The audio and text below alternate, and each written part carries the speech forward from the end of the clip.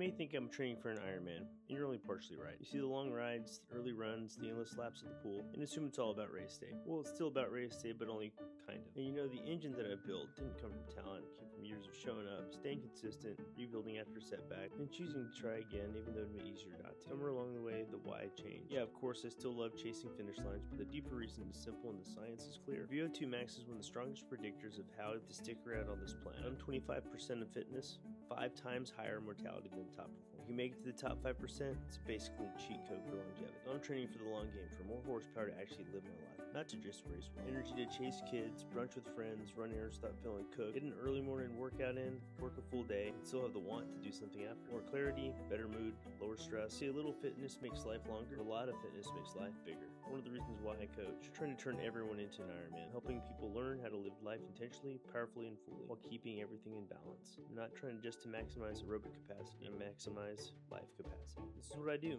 It took me years to build this, and if you want it, I can help you build yours too.